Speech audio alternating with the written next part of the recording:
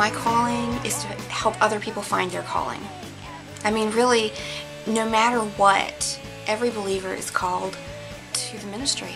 You might not be called to go to Africa or to be a pastor or to be a music minister, or maybe you are, but every believer is called to do something. Every believer is called to take the gospel to the ends of the earth, and the ends of the earth starts as soon as you open your front door.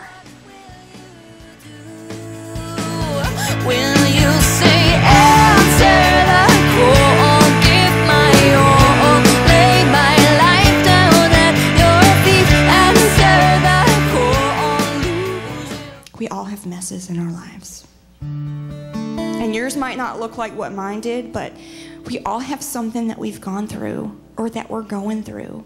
And the thing is, God is in the business of taking our mess and turning that into our message.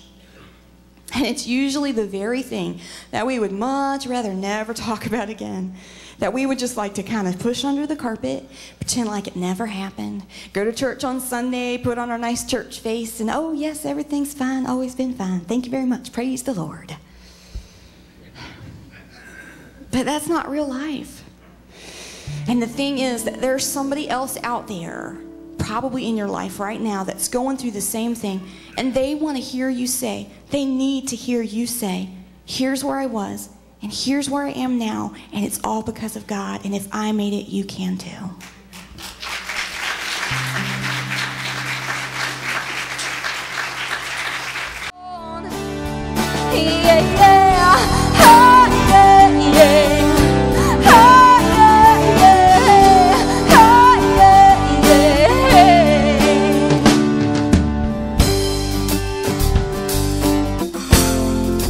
It always amazes me that God never does anything halfway.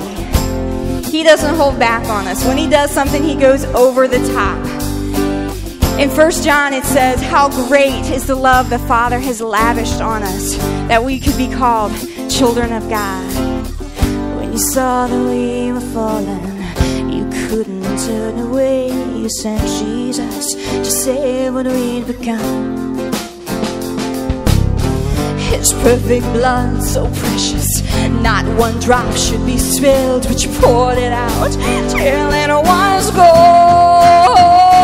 I'm amazed at the ways you lavish your love, Lord, away by the lengths you would go, that you would trade for my life, or the life of your son. Oh, such a lavish love.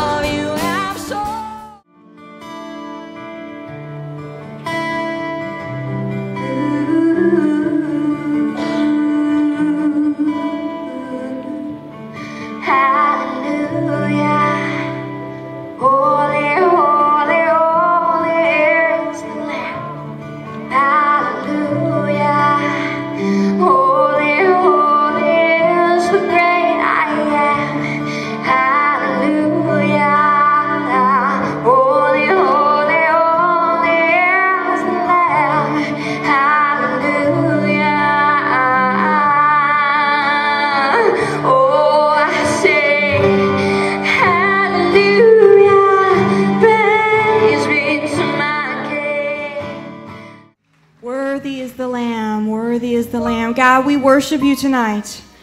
We thank you tonight, God, for just being able to be in your presence, just to feel you around us, and you are bigger than we could ever imagine. Thank you, God, for all that you've done for us, all that you are, God. But Lord, we come together and we worship you, and we raise our hands and we sing, and we are changed in worship. But God, when we leave this place, we don't want to just be changed. We want to go out into the world changing, making a difference in Jesus' name. He says, come to the living waters. Only I can satisfy you, God. I really believe that God called me to do this, and he's going to open the doors, and as long as he continues to open the doors, I'm going to walk through them.